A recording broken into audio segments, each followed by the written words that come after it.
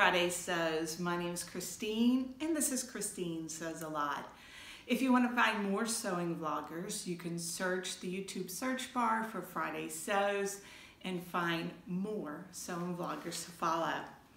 Today I'm going to talk about what I've been working on a little bit, some sewing challenges, and give you an update to my sewing room.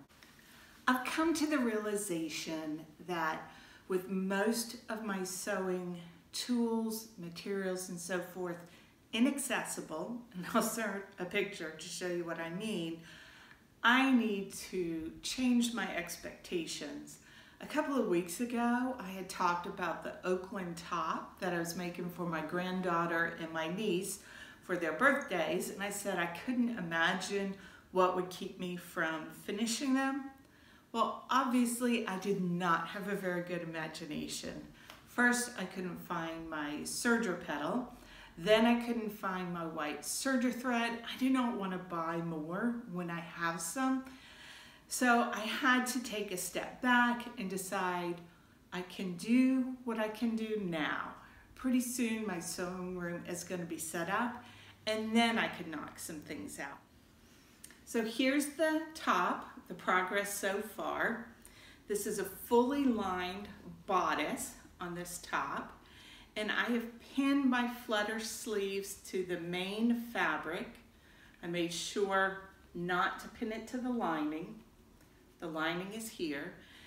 I'm going to sew the sleeve on at a 1/4 inch seam allowance, and then I'm going to attach the lining right sides together with the top using the burrito method, and I'll have a nice clean finish at the armholes. So I'm working on what I can work on now, and I'm just choosing to be happy with that. So I've got 2 of these that I'm going to be working on this week, and I'll get as far as I can get with what I have accessible. The next garment that I'm going to be working on is connected to the challenge I wanted to tell you about.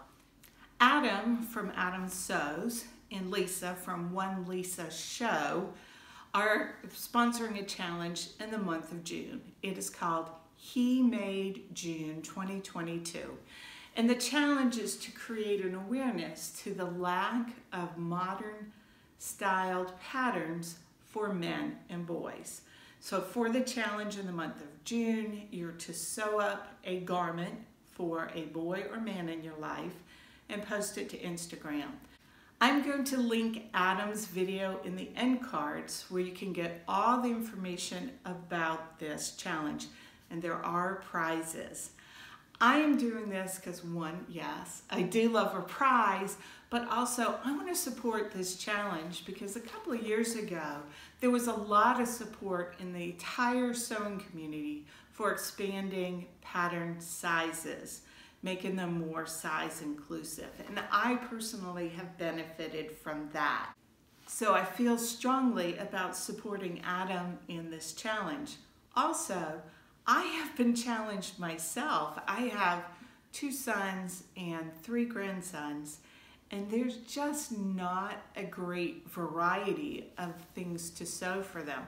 Now my granddaughter, it seems like it's infinite, the possibilities of what I can sew for her. So month of June, other than finishing those 2 Oaklyn tops by Violette Field Threads, I am going to be sewing for the men in my life. And just in time for the challenge, I received the Wardrobe by Me patterned summer pants and shorts. I saw Rachel from Stitched Up's pants that she made for her husband Martin, and I thought that would look really nice on Charlie, so I ordered the pattern and it came about a week ago. So I am going to be making the shorts first so I can test out the sizing and see how Charlie likes the fit and the pocket placement and so forth. And I'm going to deconstruct a garment that I have not worn to use to make the toile for the shorts. This sad sack of potatoes is my version of the Sophia dungarees by Tilly and the Buttons, and this just was not the pattern for me. I kind of suspected it when I looked at the pattern, but I was seeing so many beautiful makes. I wanted to try it for myself. I think that one, I made this one size too big, and that affected where the straps would fit my body. And I just don't think this is the style for me. So even after I went and fixed it and got it so it would be wearable, I've not worn this. I wore this to take some photos and never again. And this is really nice linen that I purchased from the fabric store. So, and you can tell, I have got loads of fabric here. I mean, look how wide these pants legs are. Another reason why I just wasn't wearing this. So I'm going to unpick my Sophia dungarees, and that'll give me plenty of fabric to twaddle the summer shorts by Wardrobe by Me for Charlie. Now I have some other boy sewing to do this month. We have happy news. We've got 3 new babies coming this summer, all boys. So I'm going to be sewing up some John Johns. I love to give this as a gift to close family members for a new baby. I'm going to insert a photo here of one that I've made before.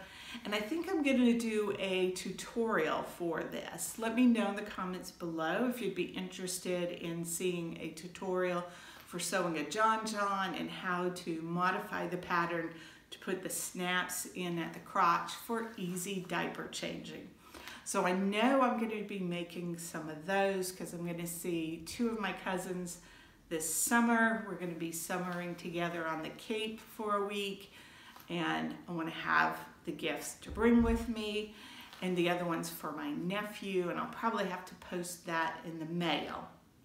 In addition to the John Johns, I have some mini Hudson pants and 1 pair of Hudson pants that have been cut out, and some of them partially constructed, some of them only picked out the fabric, and I thought I was going to make these this winter. I thought I would be making them during the time we were selling the house. So I was showing the house, packing up the house. I did not make much progress. This is a really easy sew, and my grandsons in particular have been wanting the pants, and they've asked me about them a couple of times. I need to get them finished. So now that I have my serger pedal located, and pretty soon I'll have the sewing room set up, I hope to get those whizzed up in the month of June. With a sewing room update, finally our flooring has come in. We initially thought that it would be about 2 or 3 weeks from when I put the deposit for the flooring in order for them to order the floor coverings to when they would be able to schedule the install. Well, instead it was 2 months. So there have been so many projects on hold for the entire house because we have 3 rooms where we're changing the floor covering. We're putting carpet in the guest room, we're putting luxury vinyl tile in the sewing room, and we're putting ceramic tile in our sunroom. So we have the hallway outside of my sewing room stored with mattresses and assorted things.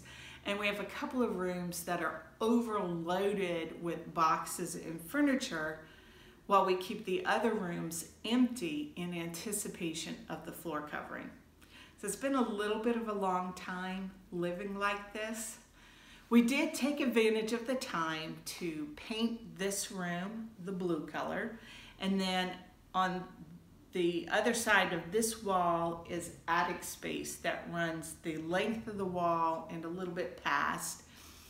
And we painted that yellow. Charlie did the ceiling and the walls, just a quick coat to freshen up the attic space. So I am thankful that we were able to get that done while we waited for the floors. But it has meant that things have gone into the attic, out of the attic, back into the attic, and it's not been very accessible for sewing. But no more crying about that because I'm getting a fantastic sewing room. The other good news is the table I ordered from FlexiSpot is supposed to come today via FedEx. I ordered a 72-inch long table that is height adjustable, and I'm going to be able to put 2 sewing machines and a serger on the table, and I think that's going to be a bit of a game changer for me. Charlie and I have put together 2 calyx units, which are going to be part of the cutting table, so that will be constructed. I haven't wanted to buy too many materials for some of these projects since we don't have a lot of storage space and we're already feeling like we're living in an untidy house. We like to keep things tidy, and it's just not restful to have all of the stuff stacked and stored. So after the floors go in, I'm going to Lowe's with the gift card I got for Mother's Day for my son, and I'm going to purchase the other materials that I need to construct the cutting table. I can see everything coming together, which is so exciting, especially since I've gone so long without being able to be as productive as I want to be and to sew all the beautiful things I want to sew. So I'm excited and I'm chomping at the bit to get sewing. I don't feel like I've lost my sojo because I've had a deep desire to sew, but I haven't wanted to go on an extensive hunt in the storage attic here to look for the various things that I need to sew. I'm just not interested in pulling a bunch of things out so I can climb back and get what I need. I think the better plan is to work on what I can work on now with what is accessible and just to wait, because very soon, very soon, I'm going to be up and operational and be able to work more efficiently. So that's what's going on in my sewing room. Check out Adam's video, see more about the challenge, and until next time, I hope you have a joyful week and that you find the good in all things, especially sewing.